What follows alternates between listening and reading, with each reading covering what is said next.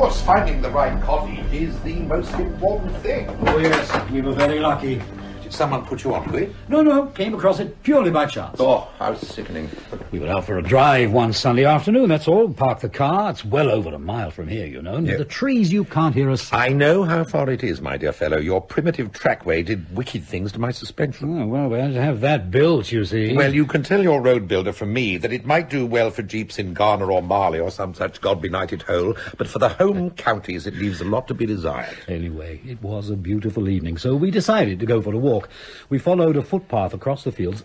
Then we saw the cottage, half hidden in the trees.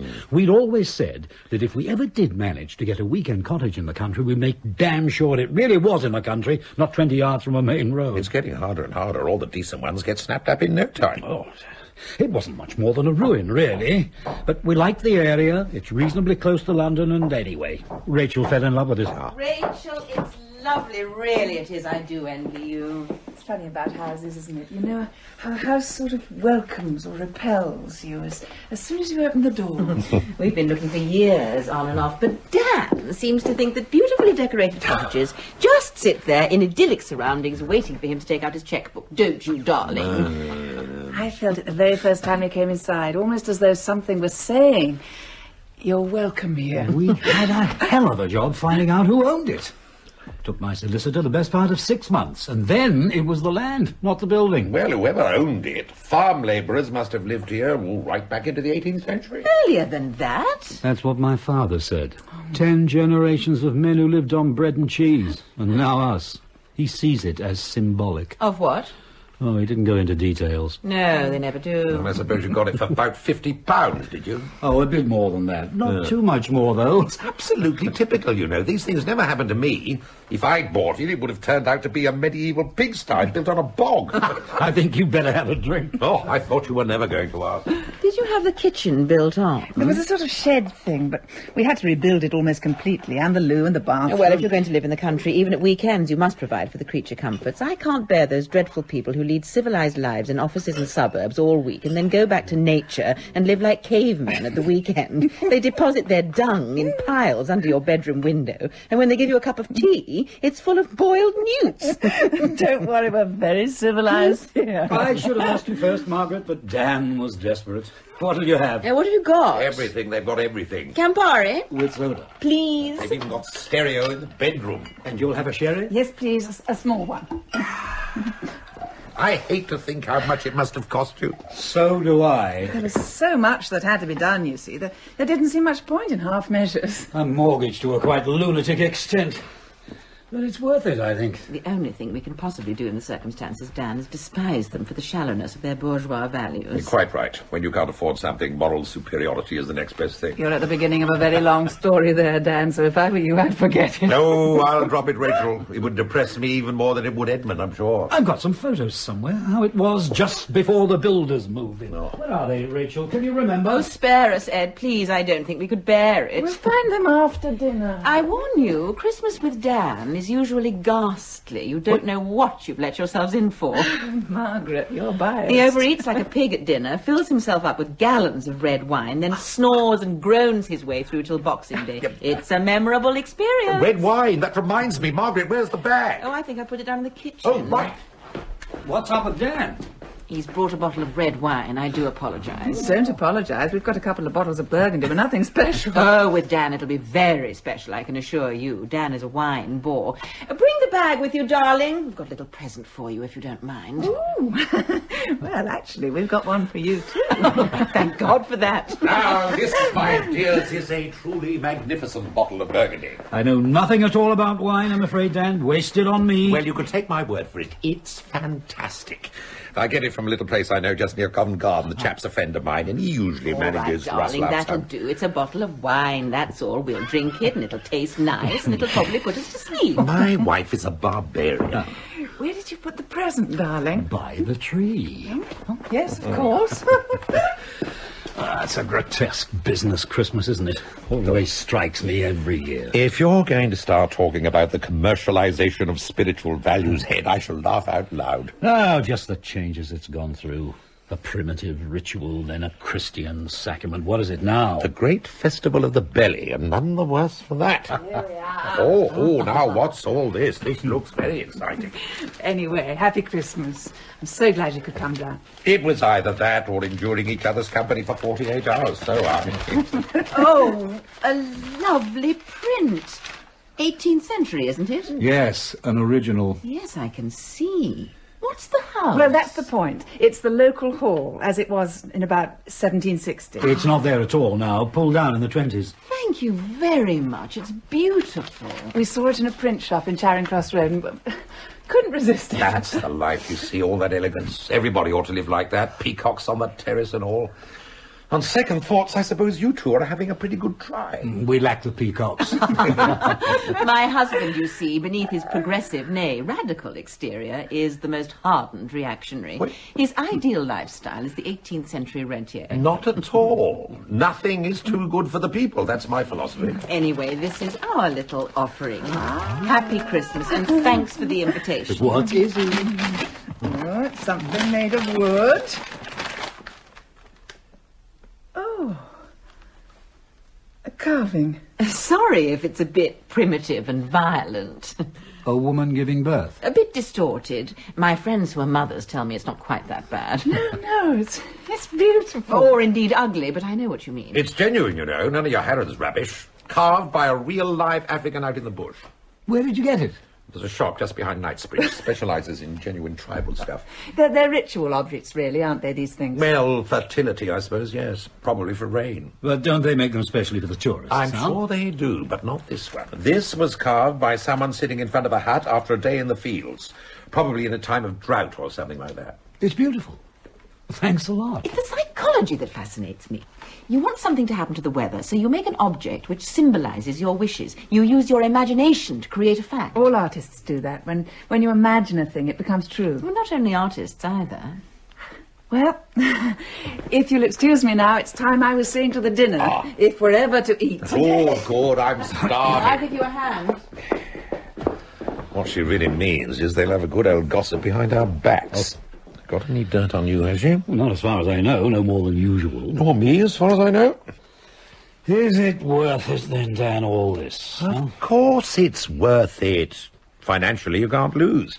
And who'd live any other way than in maximum comfort if they had the chance? Oh, yes, I suppose so. Yeah, but what I really want to know is what does your old dad make of it all? That's a bit of a sore point. Well, I thought it might be. That's why I asked. We had him down for a weekend, rowed non-stop for 48 hours. I can't help admiring your old man. I must do an article about him one of these days. You want another sherry? Oh, yeah, yes, please. It'd be nice, wouldn't it, if we could all keep our simple beliefs, regardless of the facts? Yeah. Cheers. What did he say? Asked me if I hadn't got anything better to do with my money, which is blood money anyway, as far as he's concerned. Advertising, public relations, market research, any of the selling professions, all out. Get over there with the goats. I should have been here and put the whole lot on tape. The working class and its wealthy sons. Worth a page or two in the Statesman any day of the week. He fixed me with his branch meeting look and said, Eddie, my son, it's no way for a socialist to live. Did he indeed? So I told him, in that case, I'm not a socialist. What did he say to that?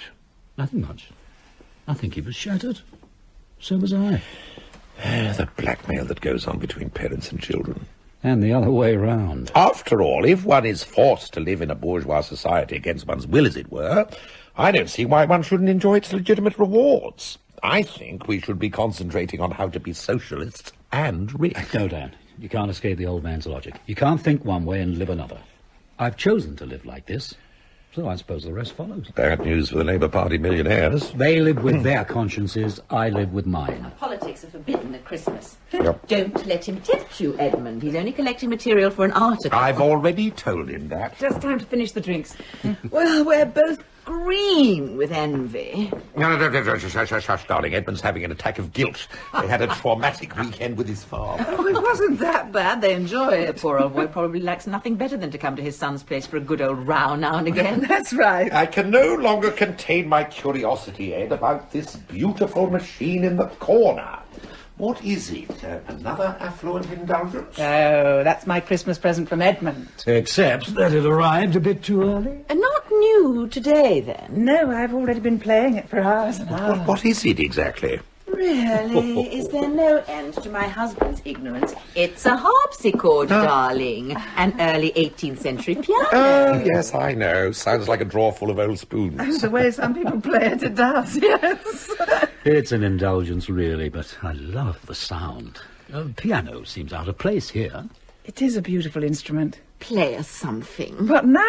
In the middle of getting the dinner? Why not? Something gentle and civilized to usher in the feast. You are pompous. How do I enjoy it? Play, madam, play. Ignore the interruption. Well, let me see.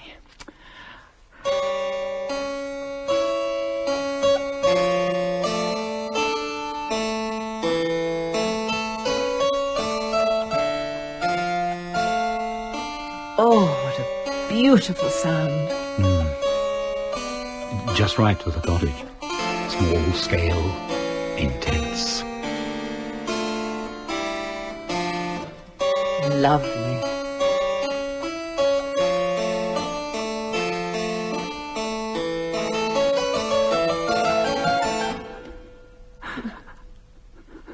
What is it?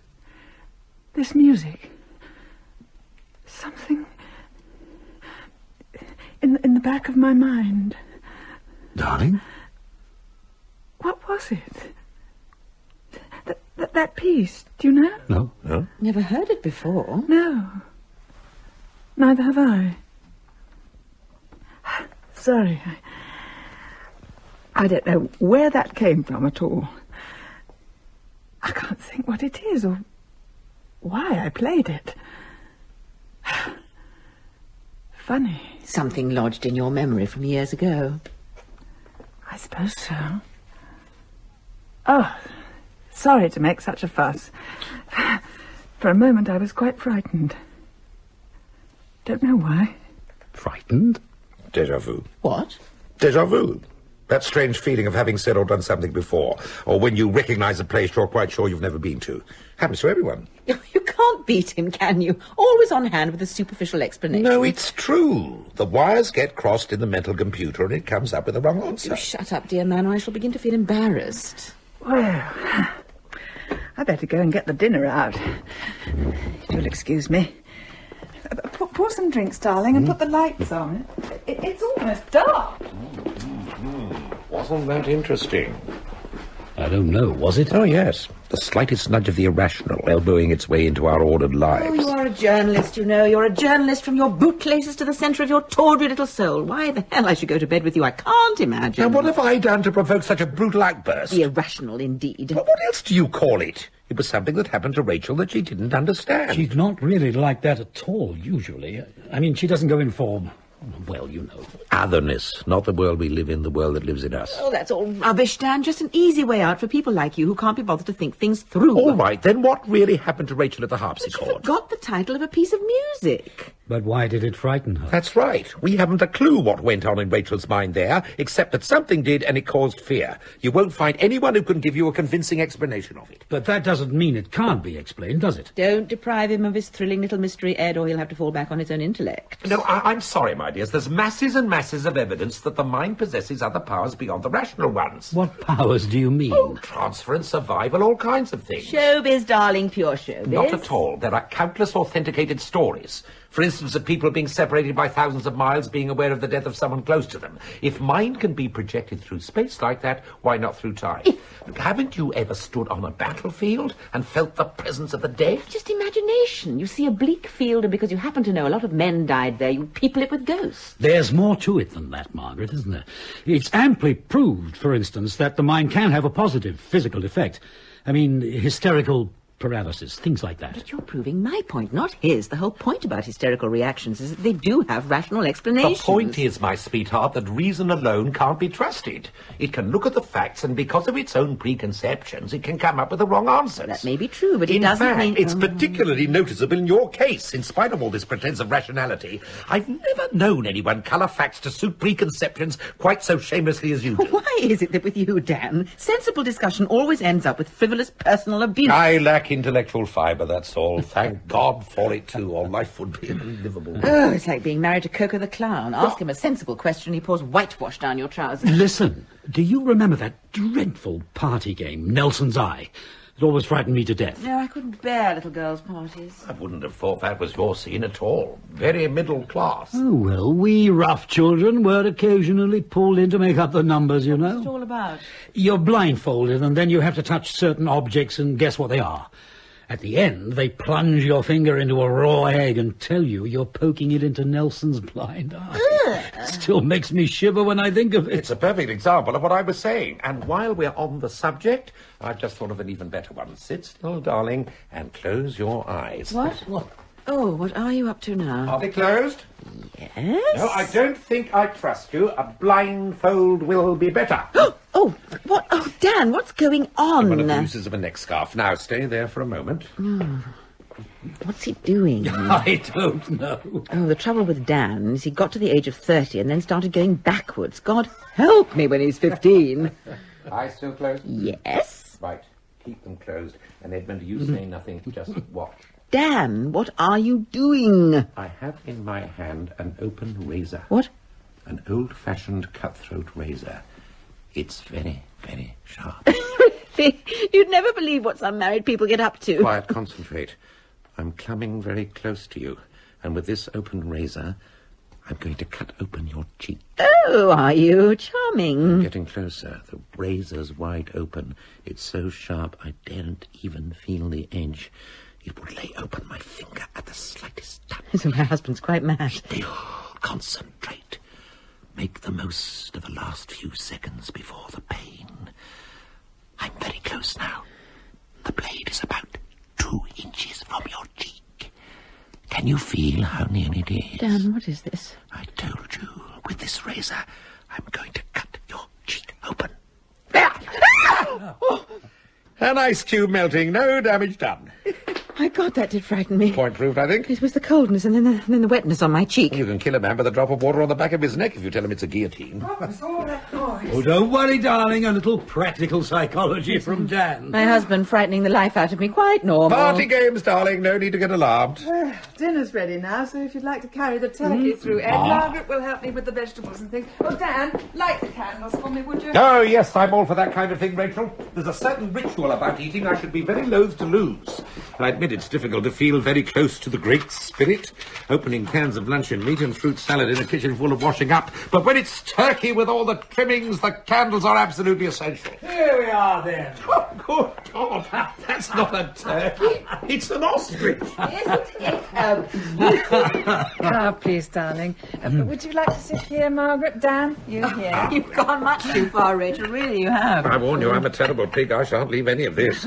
I've already made your excuses. My dear, have you noticed the carving light neatly on the dish? A little idea of the architect. You can't be a socialist with a spotlight over your carving dish hat.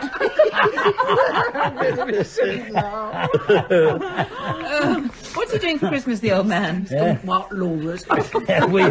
we did ask him here, but The fact is, he'll be much better off there. He'll enjoy himself much more. Good God, I've forgotten the wine. Oh, you talk too much, that's why. It won't have had time to breathe. We're going to drink it, darling, not strangle it. really, Dan, I have a palate like sandpaper. It won't make any difference to me. Does everyone eat everything? Oh, we can work on that principle, I think. Corkscrew. On the table somewhere. Well, here we are then. Sprouts, potatoes, red sauce, cranberry jelly. Oh, suddenly I'm very hungry. How are you doing, darling? Not too badly. Oh! Lights out. Oh, no. The bulb must have gone. No, it's all of them. The kitchen as well. How about that for timing? Oh, must be a few. Sorry, everyone. Don't fret, dear man. No harm done. It's rather nice by candlelight. My dear fellow, we'll all wait for you, and I shall save you the first glass of wine. I'm sorry about this. Don't apologise, Rachel, please. Just as we were about to eat. The whole thing is so beautifully prepared. A few seconds' delay is only going to put a finer edge on our appetite. Would you mind carving, Dan? Oh, well, if Ed wouldn't mind her spotlights and that. Then we can begin as soon as he's changed the fuse. Well, you're not going to inflict the Master Carver Act on us, are you? No, I don't have any fetishes of that kind. I don't care if they tear it off in lumps. So I see. Actually, the cottage looks rather nice, candlelit, with just the fire. It looks nice any old how, Rachel, when you live in the dump we live in. Oh, Christ. Wait a minute. We could never do it, you know, Margaret, not even if we had the money. Stereo. We have a talent for creating shambles and discomfort wherever we go. Every house we live in ends up looking like a bourgeois refugee camp. All dead. Magazines, dirty underclothes, and half-full cups of last week's coffee. It's all horribly true. Try the phone. We had a candlelit evening here a week ago.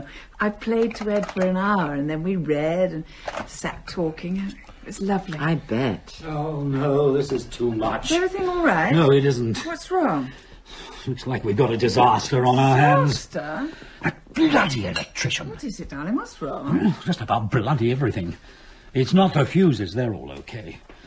As far as I can see, we've lost all electric power throughout the house. There's no light, no heat, no cookers, central heating, television, a whole lot kaput. Oh, God. No need to panic. You've all forgotten the obvious solution. And what's that? This is England, remember?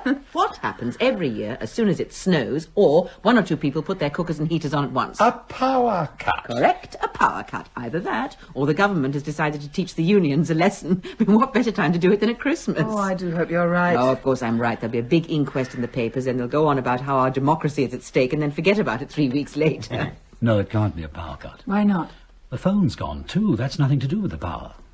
Oh, well, don't worry, darling. It doesn't I matter. haven't finished the pudding or the coffee. We've got enough food here to last a month. You wait till I see that bloody electrician. 6 months it's been done, that's all, and you can imagine how much it cost. Darling, if the heating's gone as The well. fire will keep us warm, Rachel. Don't panic. I'm very sorry. I'm afraid this has spoiled everything. But not at all. The dinner's cooked to perfection. And there's gallons of wine and brandy and stuff, so we won't miss the coffee. Well, it's very kind of you to say so, but... Let's forget about all minor inconveniences and eat this fabulous meal. I think I'll get some candles out. Don't let the dinner spoil. Yes, It'll take a minute. I'd rather get it done now before we all start falling over each other. I'll help you. Ladies, finish the serving.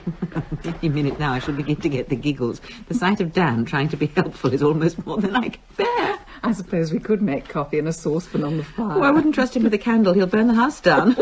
Society determines consciousness, Ed. That's what the Marxists say, but they've got it all wrong. Technology determines consciousness these days. Same thing. Put your two over there. During the last batch of power cuts, we spent whole evenings reading novels aloud to each other by oil lamp. Do you know anyone who wants a beautiful modern cottage, all mod cons, except that none of it works? This is becoming a very moral tale. See how our civilization hangs by a thread. Throw a few switches and we're back in the Dark Ages. Voila! Genuine candlelight. I don't understand it. What's that? If it were a power cut, the phone should be working. It's not conceivable that the phone and the electricity should have broken down simultaneously, Of surely. course it is. A large pylon could have fallen on a telegraph pole. You lack imagination, Edmund. That's your trouble. Now, come on, let's eat. Is everything all right, Ed? Well, you can see enough not to fall over the furniture now, at least. It's very good for us anyway, all this. Gets us into practice. What for? The great breakdown when it comes. This is the latest hobby horse. What great breakdown. When all the machinery finally grinds to a halt and we all go back to the land like our forefathers and plough and dig and re-establish our spiritual kinship with the earth. Sounds ghastly. No, it'll be jolly good. The non-technological society. They'll still have journalists, of course. Oh, don't be taken in, Ed. He heard a 10-minute radio program on Ivan Ilyich, and now there's no stopping him. Well, it hasn't happened yet. At least, I hope not. So, let's eat now, shall we? We'll start the ball rolling with this bottle of wine.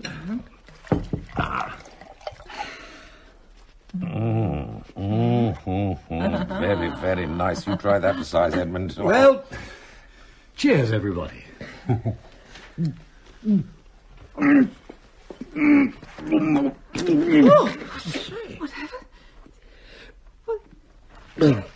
Darling, look what you've done to the table. Must have gone down the wrong hole. No, What's the matter? it's not wine. What do you mean it's not wine? Of course it is. It's blood. What? It's blood. It is, it's blood. Don't be silly. It is, it's blood. Taste it. I'll get a cloth. Well, we'll see.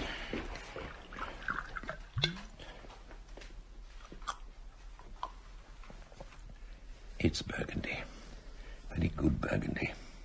Margaret, you taste it. Burgundy. Beautiful. Let me wipe you. And the cloth. I don't understand. Really, taste mine, really, I'm not joking here. They must be going mad. It smells just the same. Look! Now, that's not blood, is it? Oh, it is. To me, it is salty. It's sticky. I mean it. Stop it, Ed.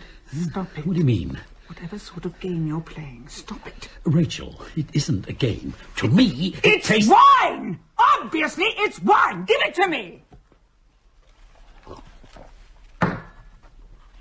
It's wine. Oh, never mind, my dear fellow.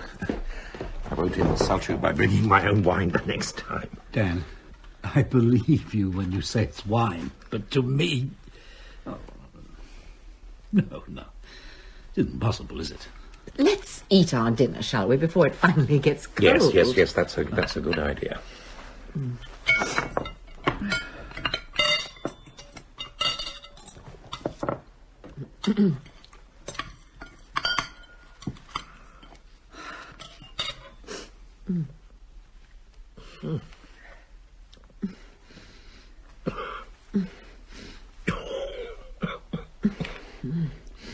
Oh, God.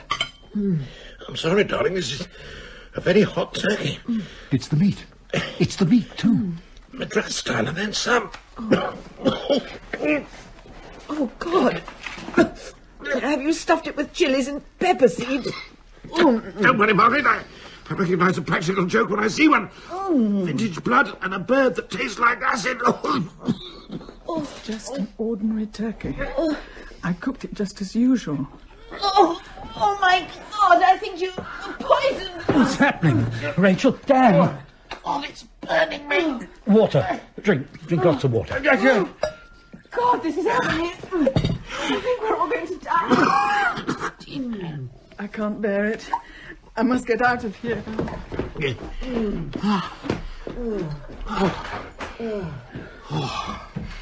It's going off. Oh, that's better. Oh, yes. Me too. Oh. Oh, thank God for that. Take deep breaths. That helps. Listen. Can you hear music? I can hear it. Yes, I can hear it too. It can't be. Where's it coming from? Rachel, upstairs, she's turned the radio on. She can't. It's a mains radio, not a battery. Listen to it. What? Don't you recognise it? No? Wait a minute. It's the music Rachel played. That's right. Where's it coming from? The air? Where did the pains come from? With me, it's almost completely gone. So suddenly. Yes, with me too. It was very strong. How I imagined taking poison. Was it like that with you? Burning as I swallowed the meat. No, it's gone. So is the music. Listen. Nothing at all. Silence. Rachel's coming back downstairs. Darling? Did you hear it? Or am I going mad? We heard music. Rachel, are you all right? Upstairs, on our bed, there is the skeleton of a child. I presume it's a child. It's only about 3 feet long, and the head bones are rather fragile. What? That's why I asked if you heard the music. Of course, you don't believe me. But it wasn't just my eyes. I touched it too. Come with me, Dan, will you? For confirmation or support? Both.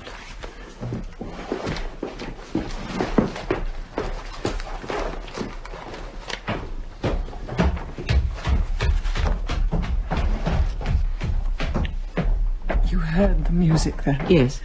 I hoped it was in my head. Did you recognise it? Yes.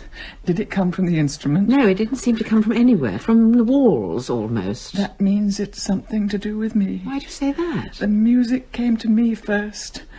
I played it before I knew it. I'm the one. I don't see why. We all heard it. I'm very frightened, Margaret. Are you?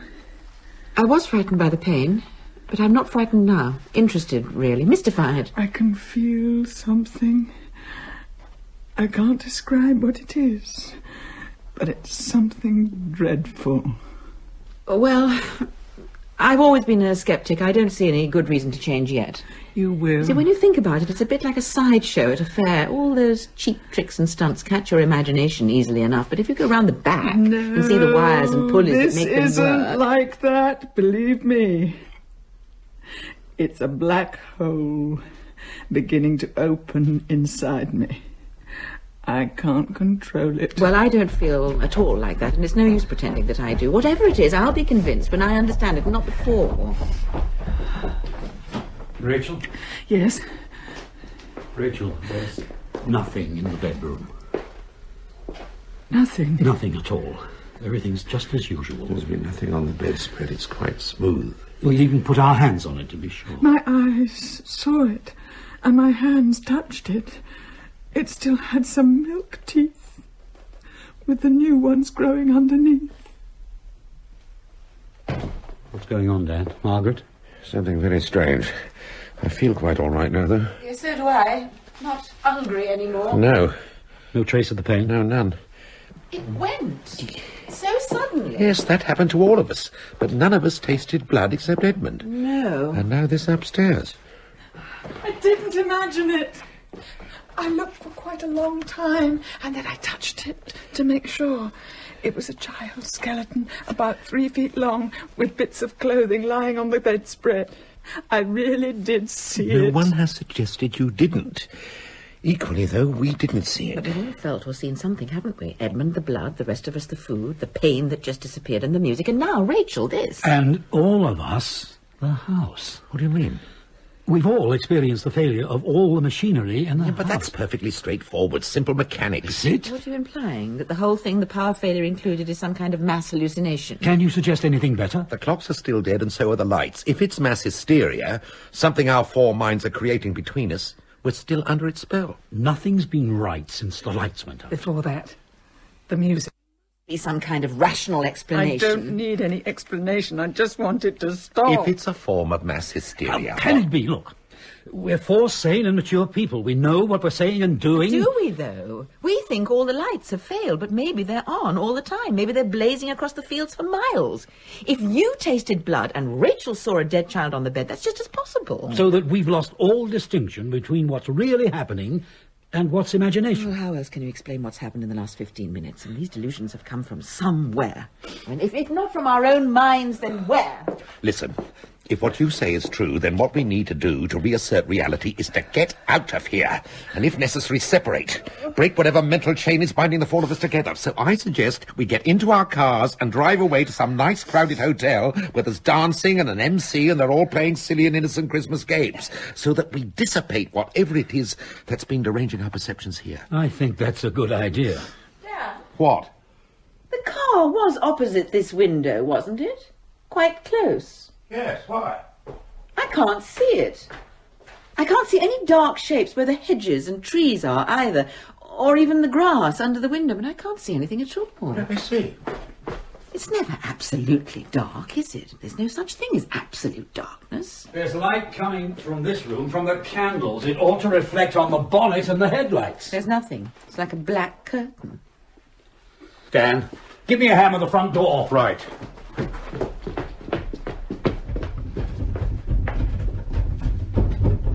Shoulder it with me.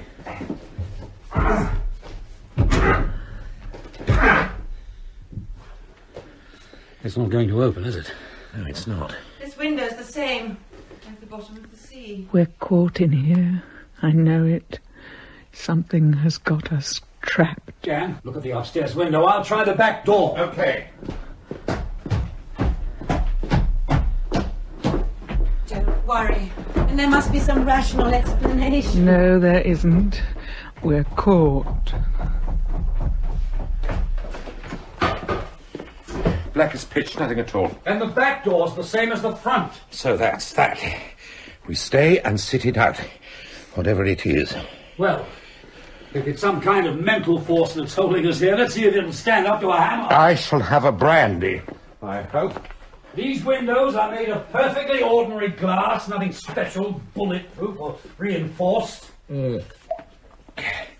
The brandy's okay. So a hammer should do the trick. No. All I can say is that we must be a very strong-minded lot. Anyone else want a drink? We can't get out.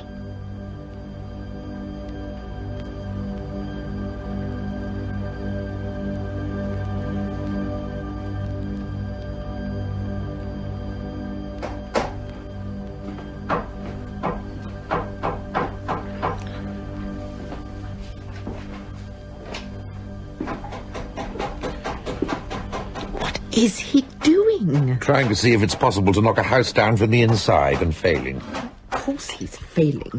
And logic should have told him that without all that noise. Ed is a little bit low on logic at the moment. Panic might be a better word. Well, there's no need for you to be so superior. You're as scared as he is. Oh, I'm sure we're all terrified, but we do take it rather differently, don't we? You stand there mouthing nonsense about logic, whereas I, being a fatalist, withdraw into a stoical calm. Edmund tries to smash his way out with a cold chisel and a hammer, and Rachel walks up and down. No, you talk superficially and incessantly and guzzle other people's brandy. It's a bit like the Titanic, isn't it? Ed runs screaming to the captain and pleads for a lifeboat, while I lean on the rail like an old coward, dropping witticisms into the rising waves. Is that what you call them? I wish he'd stop banging. It won't make any difference. Well, he's had a go at smashing out all the window frames, violently assaulted the chimney breast, tried to take all the doors off their hinges, and hammered himself silly at the ceiling in a vain attempt to get out onto the roof. Any minute now, exhaustion should set in. And what will it take to shut you up? Oh, don't get scratchy, darling. Keep your cool. Spare us then for 5 minutes, please. You don't mind me chattering on, do you, Rachel? Yes. There is something. Now the banging's stopped. What? Something. A noise. I can't quite hear it yet. Can you hear a noise? No. What sort of noise? I can hear Edmund coming downstairs. No, something else. Not that. No good. Nothing will budge. Well, if you can't break a window with a hammer, Ed, you certainly won't knock your way through a brick wall. How do you know? How do you know what I can do till I try it? It's a reasonable inference. To hell with reasonable inferences. If there's a way out of here, I'll find it. There isn't. There's just one other possibility. What's that? The fireplace. The old chimney's blocked, at least the full width of it is. But if I take the hood off, there's still probably enough room to get up the flue and out onto the roof. I'll have to put the fire out. Oh, now, wait a minute. Look. What? It's the middle of the winter. It was bloody cold driving down here. Well, I can't take the hood off with the fire still alight. Ed, there's no electricity. The central heating's dead. If you put the fire out, we'll all freeze to death. It's the only way. I haven't tried. Ed, it's pointless. If you can't hammer your way through glass or open unlocked doors, then whatever it is that's keeping us here will stop you getting up the chimney, too. I'll believe that when I see it. I'll get a bucket of water. Oh, my God. This is ridiculous. It's your logic that's at fault, Margaret, not mine. When I get that hood off, it's clear to open sky. No glass, no woodwork, no locks. Straight out onto the roof. When you get the hood off. That's just a couple of screws. So were the hinges. You're wasting your time. I'm going to try it. It's the empire-building spirit, darling. We can't win. Be quiet! Everybody be quiet! What? The noise. I can just hear it. What noise? Can you hear a noise? No. Listen. It's very faint. Long way off. Yes. Thunder? No. Voices. Getting closer. Here or outside? Or in our heads? In all 4 heads at once? Why not? No. It's in here. Loud. Oh, loud. Is it a hurricane? Earthquake? Brickwork. What? Collapsing.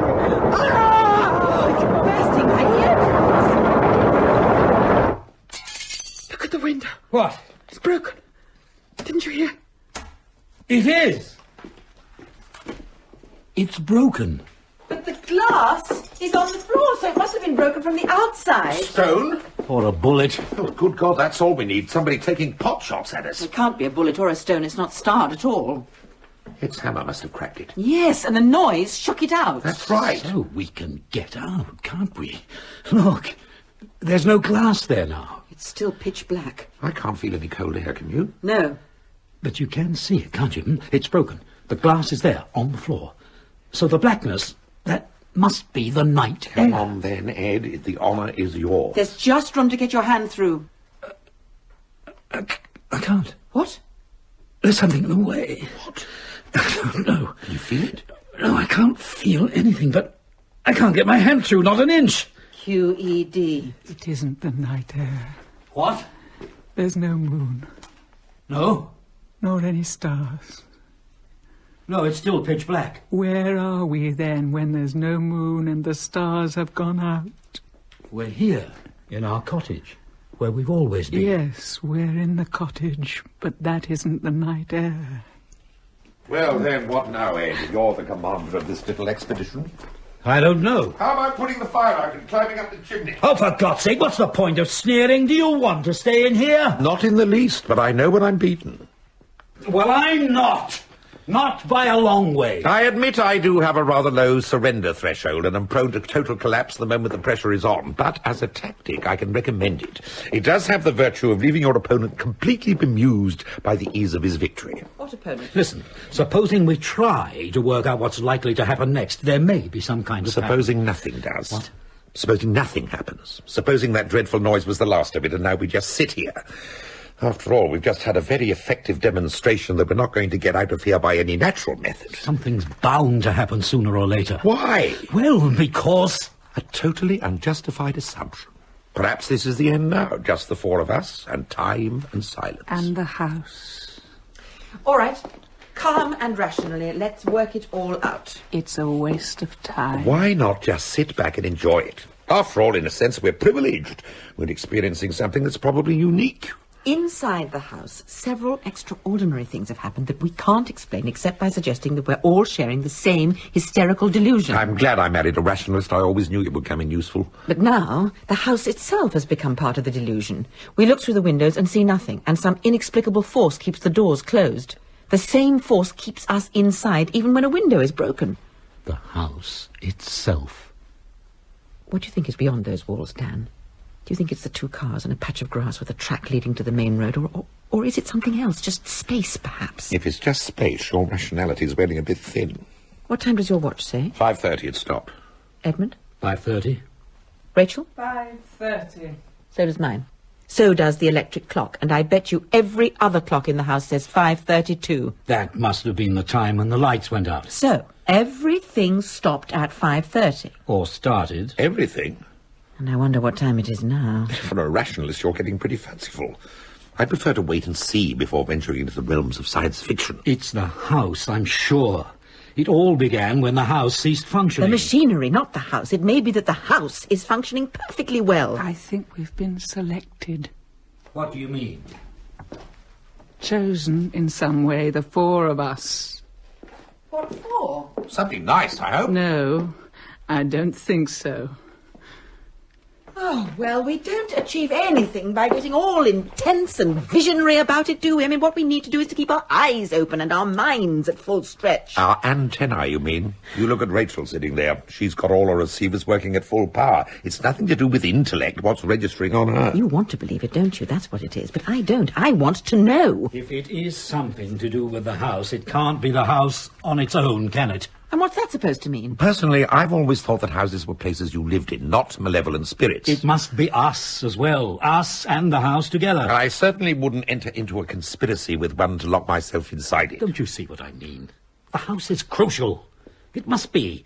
It's some coordination or coincidence between the four of us and this place. Oh, really, Ed? It's getting ridiculous, isn't it? I don't see why. If we don't stick to what has actually happened and what we know, if we start indulging personal fantasies... It isn't fantasy. Then we'll very soon lose whatever sense of reality we might have left. You yourself said it. The house itself has become part of our hysterical delusion. Yes, I know, Ed, I said that, but it was just a wild hypothesis, that's all. Does anybody take it at all seriously? All right, then. Hard facts. Did you have pains in your belly or not? Yes, I had pains in my belly. Did you hear the music? Yes, I heard music. And can you get out of here now? No, I can't get out. So, what are you going to do about it? I'm going to sit down here and drink brandy and wait till the morning. Morning? What makes you think it's going to get light out there? That isn't night outside the window. All the clocks have stopped, all the watches too. So what time is it, Dan? Can you tell me the time? No, I can't tell you the time. How long will it be till morning, then? And how long has it been since all these things happened? 2 hours or 20 minutes? Calm down, Ed. There's no need to get worked up. Oh, yes, there is. I'm going to get out of here some way or another. I'm not going to sit on my bum with a brandy in my hand and wait and see what happens. There's some loophole in the argument, something that will make it all clear. If you've got any better ideas, I'd like to hear them. No, Ed, we haven't got any better ideas. And I'll tell you another hard fact, too. What's that?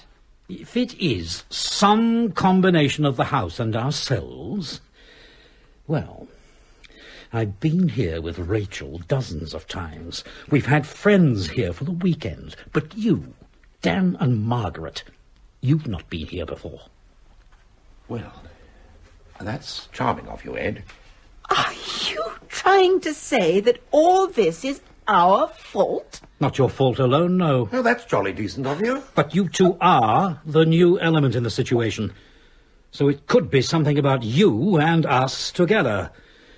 And if we want to get out here, I think we better sit down and examine ourselves and the situation between us rather honestly. Well, I was briefly a member of the Communist Party, Ed, when I was at college. It's probably that. Take it seriously, Dan, please. I begin to take it seriously when you insist in turning the whole thing into a ridiculous joke.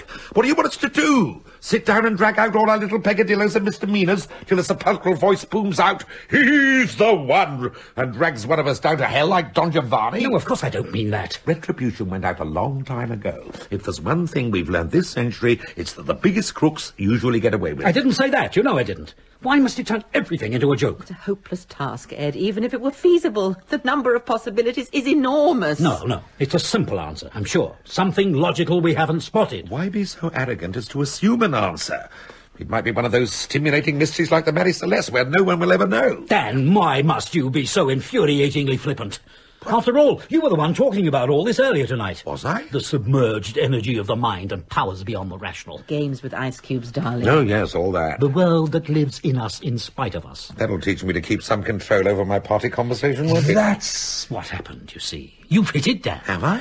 The world that lives in us.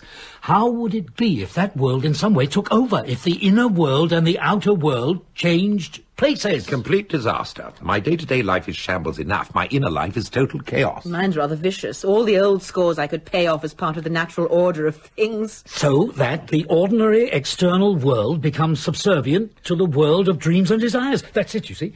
It's us. We've done it. We've projected something in ourselves out of ourselves till it's become fact. You said exactly that, Margaret, about the African carving. In the imagination, desires become facts. What you want becomes real. In that case, what nasty imaginations we do have. Drinking blood and dead children, a very greasy and turbulent pool inside one of us. But which one? But you're not serious, are you? Of course I'm serious. Forget it, Ed. It's nonsense.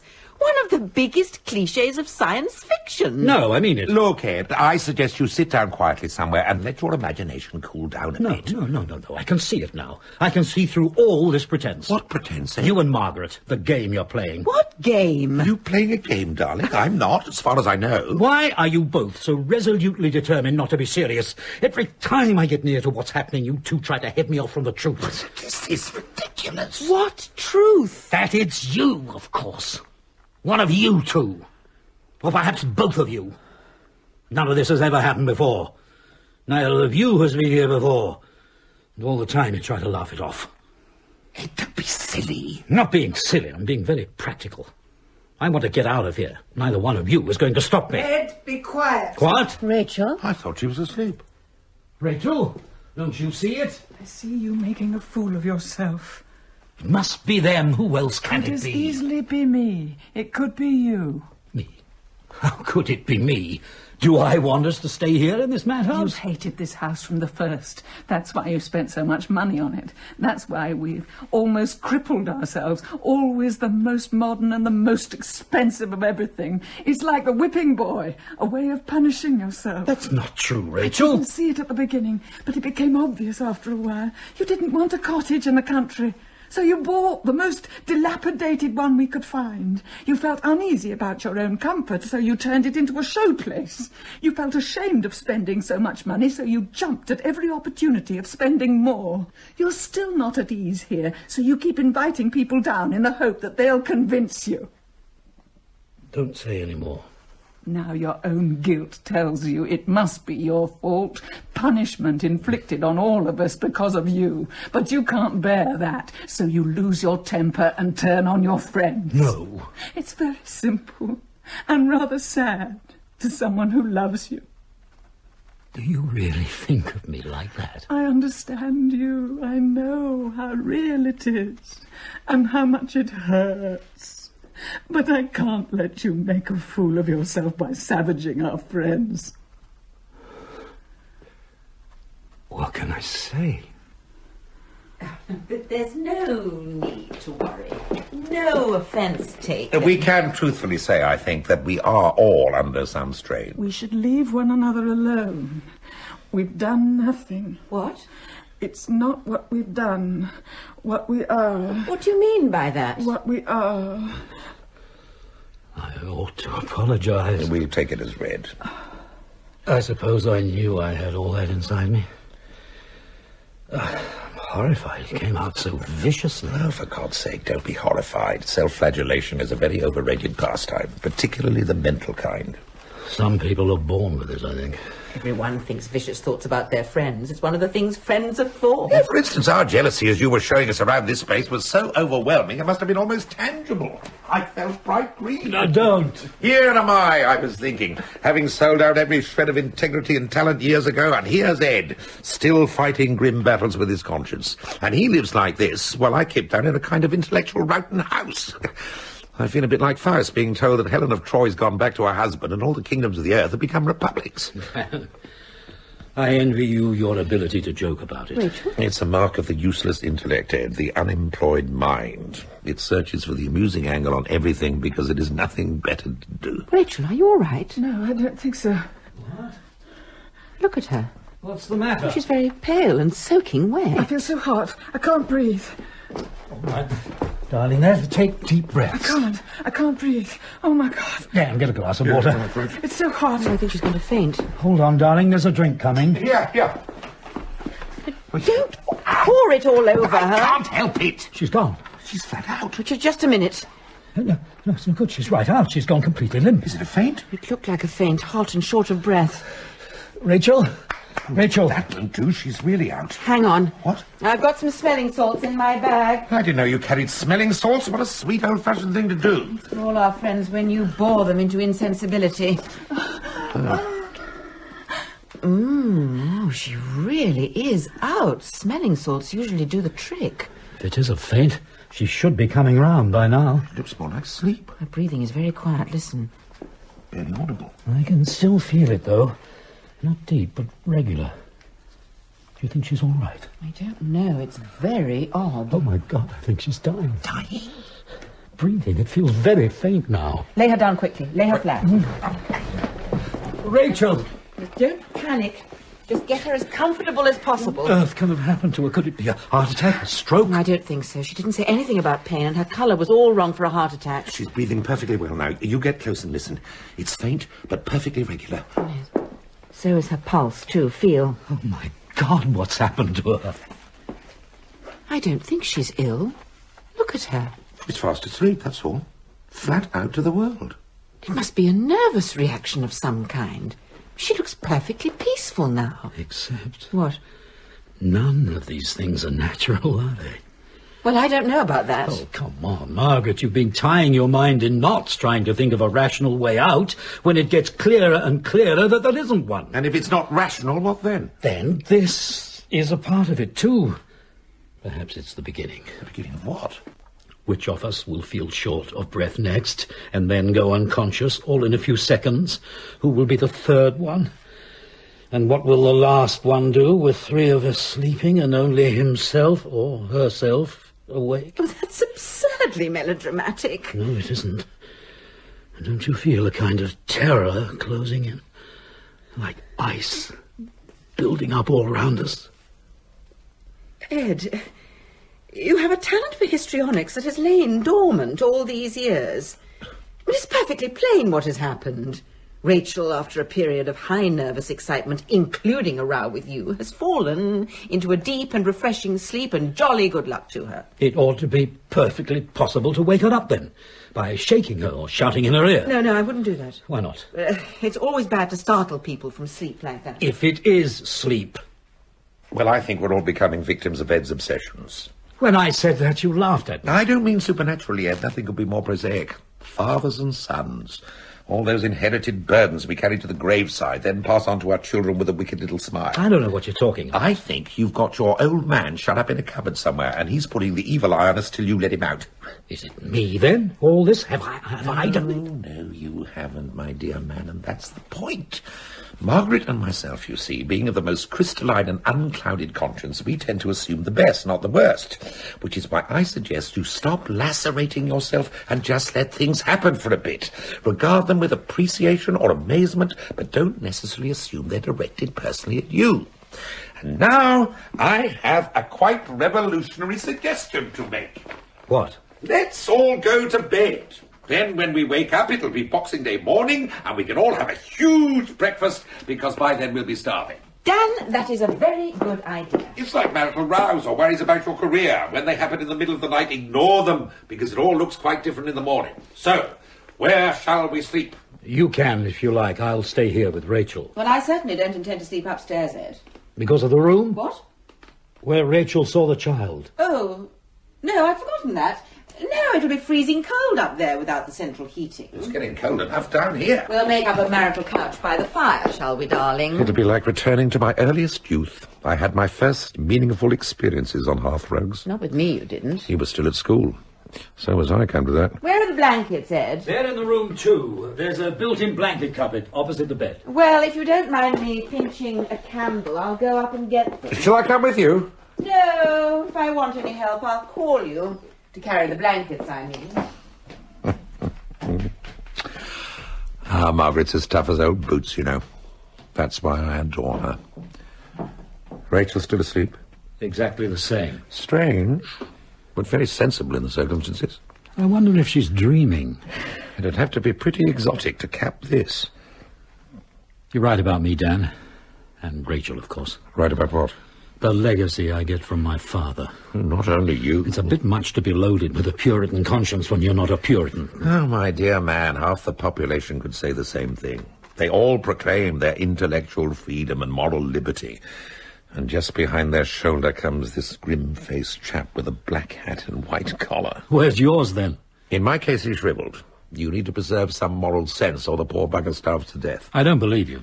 Look, don't deceive yourself into thinking that I'm very good-hearted under this glittering exterior. I tried to comfort myself with that thought till I was nearly 30.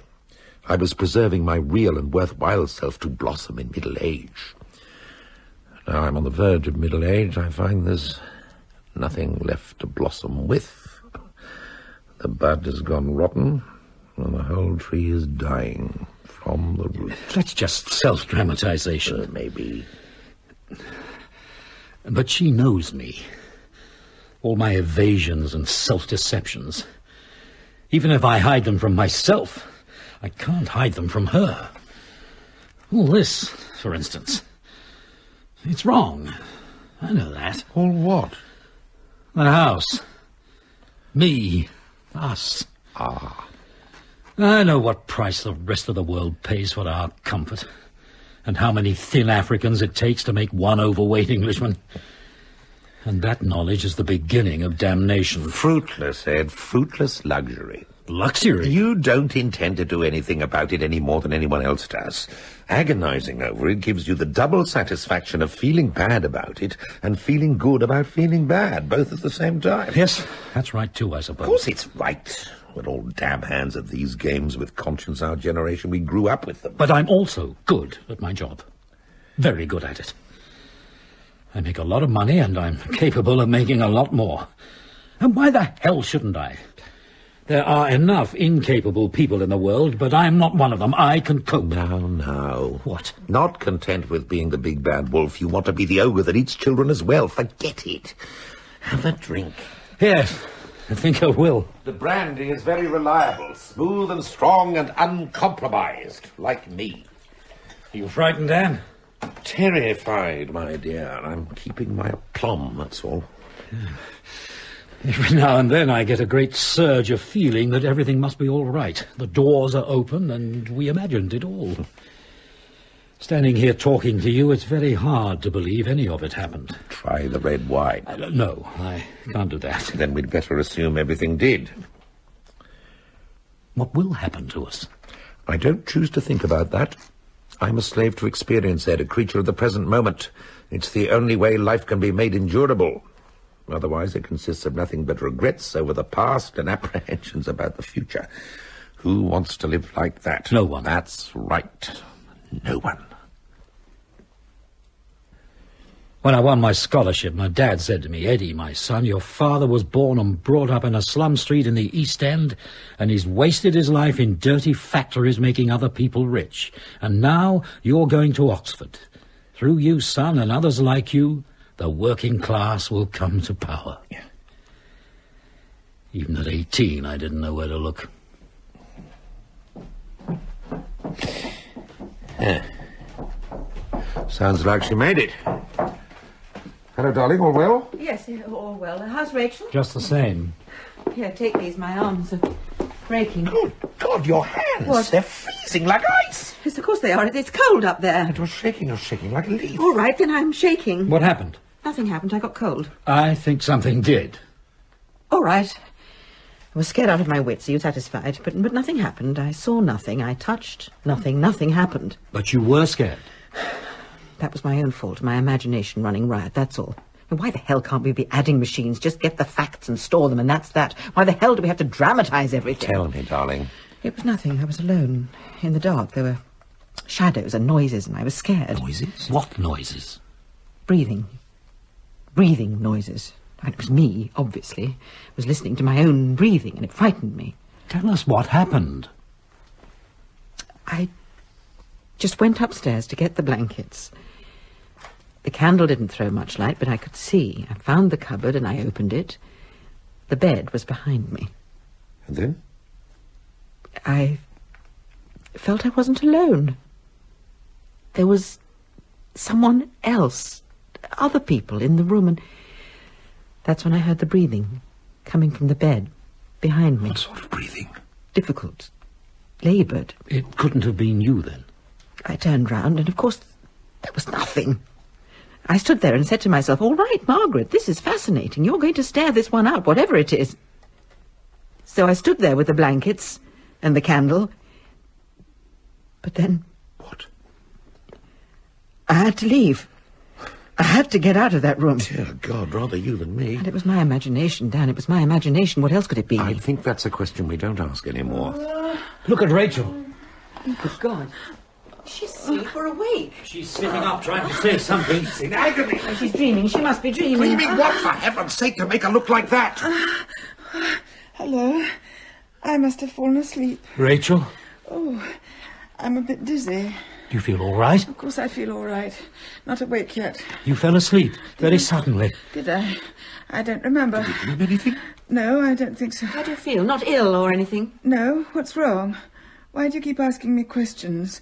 I feel just as I felt before, except a bit colder. Have a blanket. Blankets? Oh, we thought we might go to sleep too. It doesn't seem such a good idea now, though. Nothing's changed, has it? No, nothing's changed. No. It still feels the same.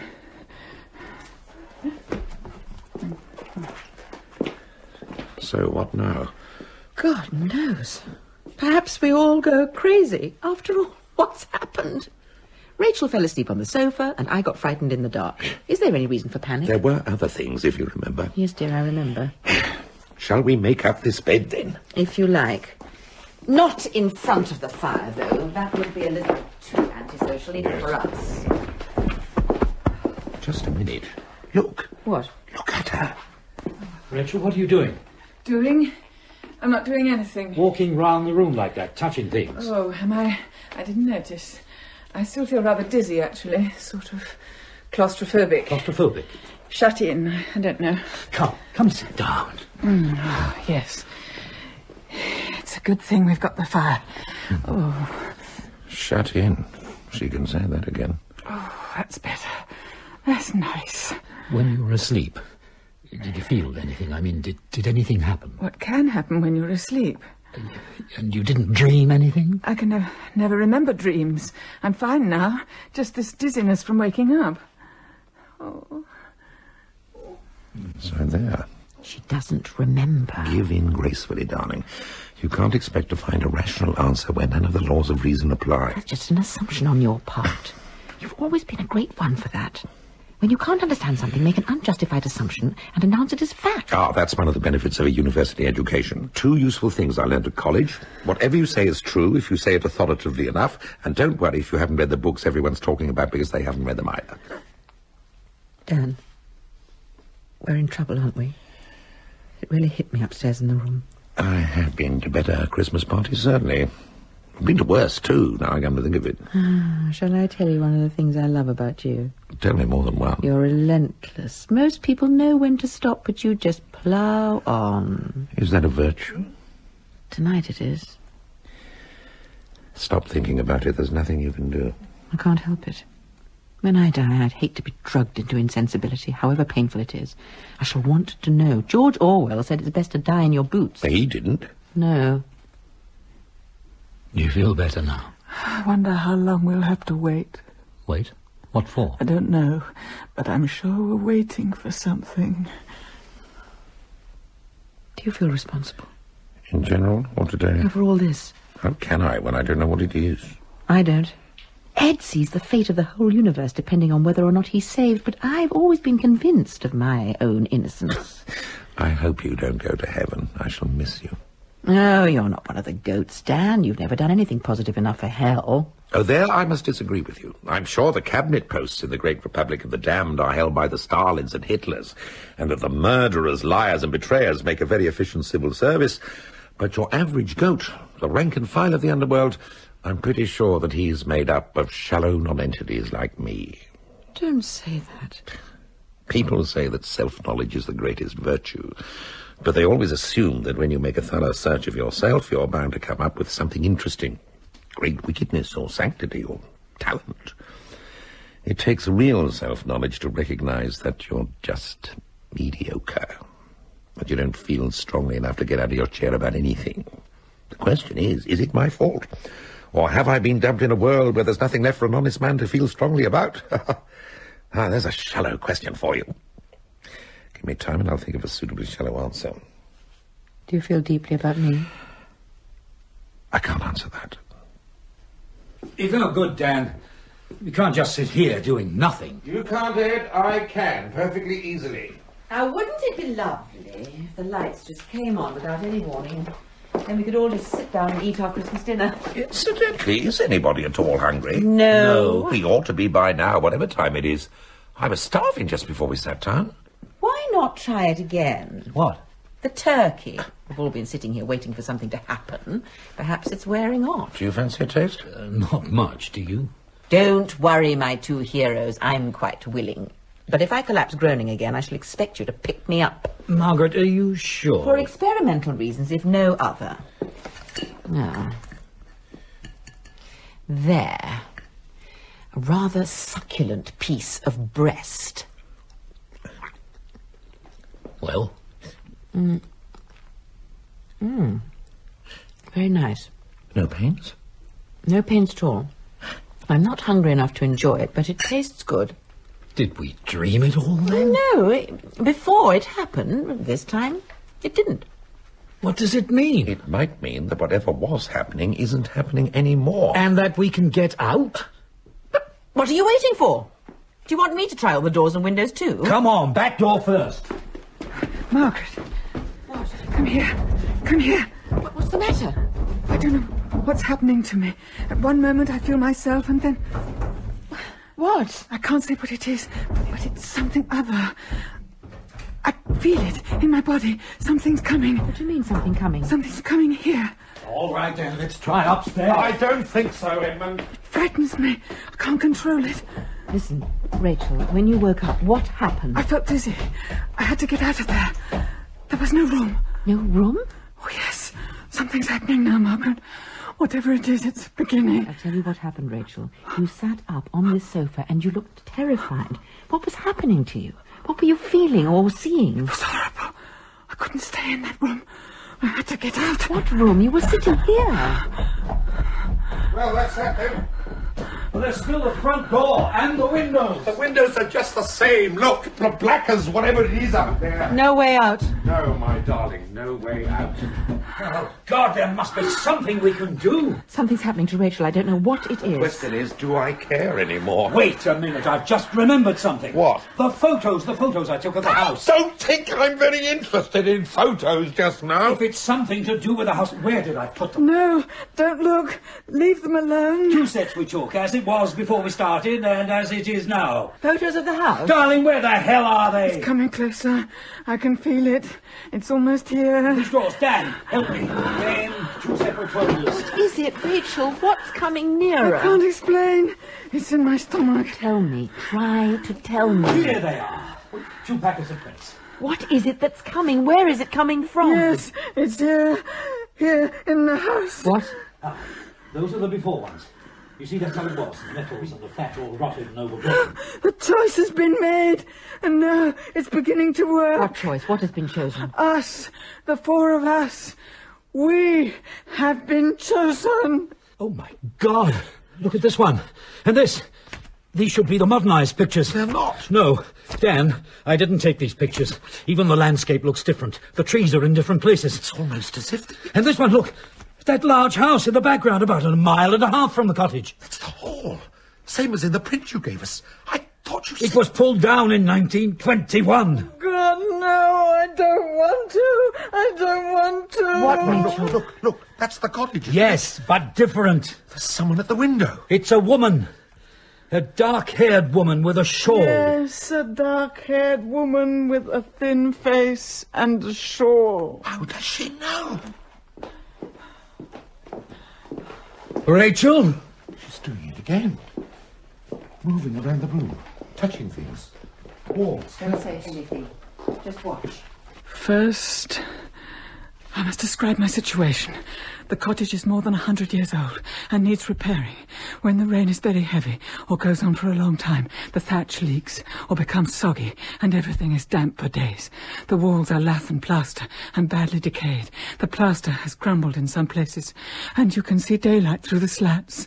I try to cover those places with sacking as I do the windows. There has been no glass in them for as long as I can remember. Where does she mean? Here, surely. How can she mean here? My own position is desperate. I try to keep my mind clear as far as I can in my fevered condition, but the pain in my stomach is mostly very bad and sometimes reduces me to screaming and groans when I can do nothing but despair. For myself, I suppose I could bear it more easily, but when the children cry out and moan and beg me for food, I feel I will run mad with anger and bitterness. It brings murder into my heart, and if I could, and it would help them, I would willingly do it. But what can I do now? Nothing. I can do nothing at all. Dear God, she's in such pain. There's nothing we can do. Just watch. Oh, no, there's nothing more to be done now. Nothing more now. Just the waiting and the pain. The children have cried themselves to sleep and we are all too weak to move anymore. I can only sit here talking to the walls and wondering how long it will be. What children? Just listen. Go on, Rachel. We can all hear. If I could write, I would put it all down in a book so that the whole world should know what they've done to us. But no one bothers to teach the poor. So even that comfort is denied me. But I have to speak. I have to make it known, even if only to the bare wall. Who is it speaking? No, just listen. I, Sarah Jane Mulby, born a Christian, aged 26, a married woman, but now a widow. I'm lying here on a straw mattress with my 2 children, Robert and Jane. There is a little water, but nothing to eat. We have none of us eaten for well over a week at least. I don't remember when. Here, in this house. Listen. My husband, Robert, was a hard-working man, not sparing himself when there was farm work or anything else to be done, and we were all happy till the bad times came. The people had to leave for the town, and many houses in the village stood empty. There was no trade and no work, till bread became too dear to buy, and then there was none at all to be had. The squire told us that there was no more work, and we must spend for ourselves, and the parson told us to pray to God. We did pray. We prayed to him day and night, but the food got less and less, and my husband was in despair. He took to going out at night, and some nights he'd bring back a rabbit or a hen or even a lamb one time, and we managed to live for several months that way. But the gamekeepers got stricter. A man in the next village was hanged, and there was no more game to be had, with half the country living on it. A man came one night, a stranger with a book in his hand, and he talked to Robert till dawn. They spoke angrily and cried out so that I heard it, and the children stirred in their sleep. Then, the next night, Robert went out with the man and some others, and he didn't come back the next morning. And I heard that there were fires in the fields. The ricks were burning, and the squire's barn had been burned down, and that my Robert had been taken by the soldiers. Rachel, darling. No, you must let her finish. I went to the assizes. I saw my Robert in the dock with the other men, looking pale and ill. I was praying for transportation, but it was death. I cried out to the judge that we were all starving, and what were we expected to do without food? But the judge spoke grandly about property and rights, and I was dragged from the court. I took the 2 children to see their father hanged. I told them to remember what was done to him, so that they should grow up to avenge his death on all the wicked men responsible. But that will never happen now. A doctor told me it takes 20 minutes for a hanging man to die. I stood there all the time, without taking my eyes off his poor face, giving him all my love to help him bear that terrible death. He moved a little at first, but gradually became still. But I waited over half an hour to be quite sure. None of us cried, not even the children. Barbarians. Barbarians. That evening I tried to see the squire, but they chased me away and said my husband was a criminal. I crept round the side of the house, hoping to go in and tell the squire of my children's hunger and ask for his mercy. When I got to the window, I could see them at the table. The squire was there, and his brother, the parson, and his sons. There was a side of beef, and several roast chickens, and cakes, and pies, and bottles of red wine. And in the corner, the squire's daughter was playing music, a sweet, melancholy tune, while my husband lay dead, and my children were crying for food.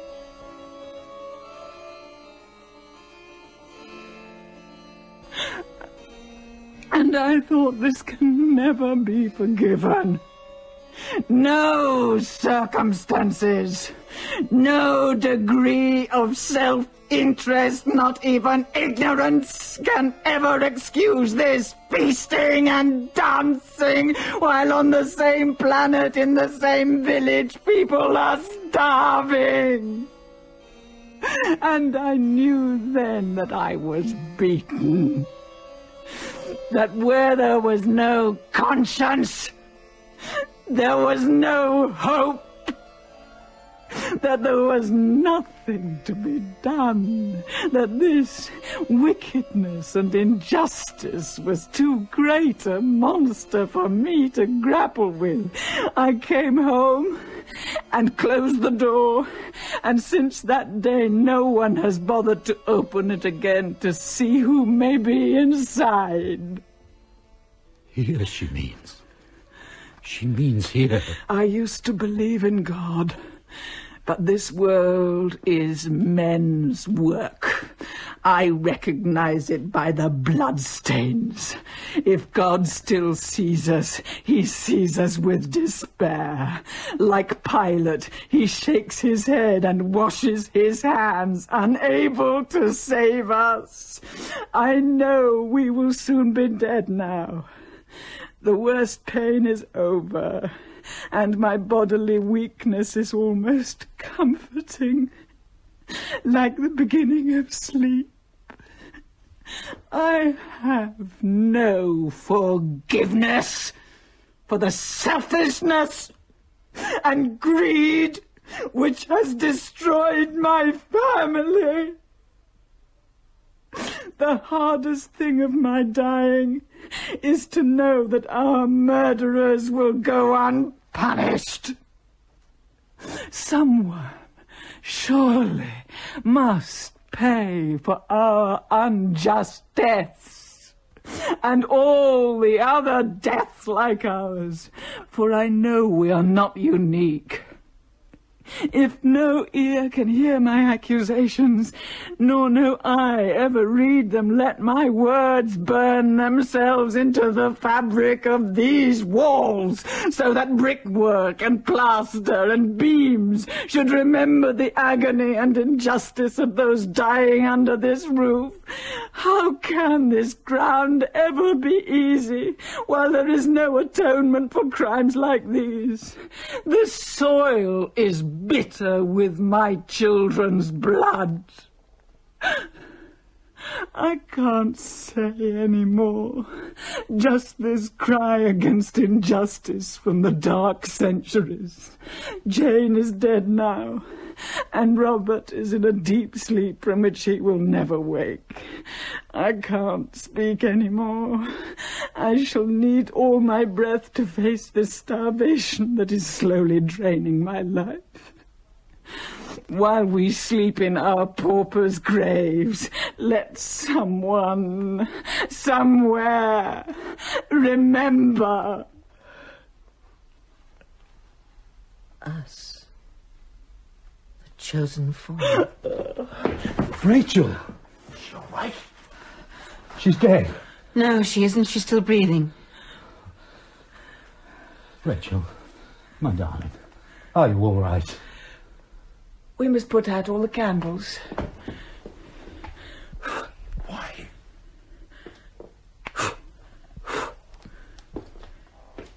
Put out all the candles and go upstairs. Why upstairs, Rachel? Because she's there, lying on a straw mattress with her 2 children, where our bed used to be, under the cracked walls and the leaking roof, with mice running between her feet. The children are stiff and still, with their fragile bones protruding, and their skin like paper. She's half sitting up against the wall. She wouldn't die on her back. Her eyes are open, and the expression on her face is not an expression of peace. Follow me. Shall we go? I don't think we have any choice. Hold my hand, Dan. I'm frightened. Don't be afraid. I told you we were privileged. Yes, and I understand it now. Now, I understand it.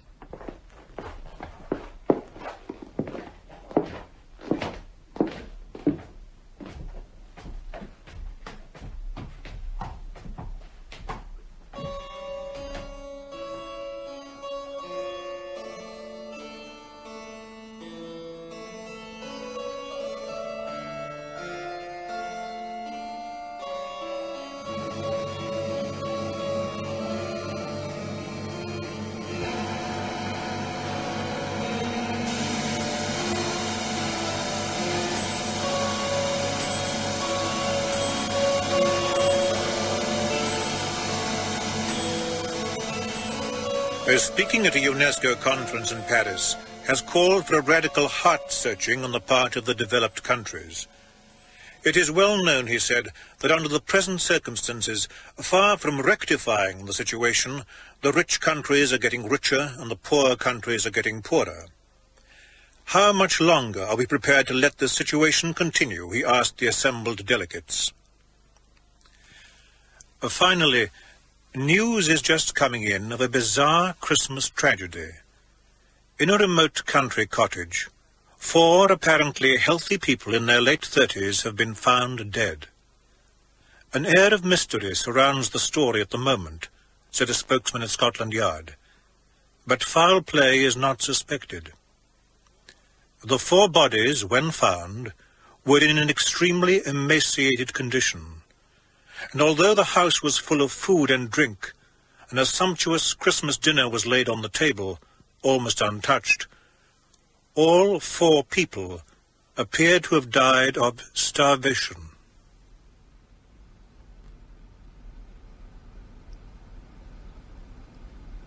In The Exorcism, the part of Edmund, who is played by Kenneth Haig, Dan by Norman Rodway, Margaret by Sarah Kesselman, and Rachel by Susan Fleetwood.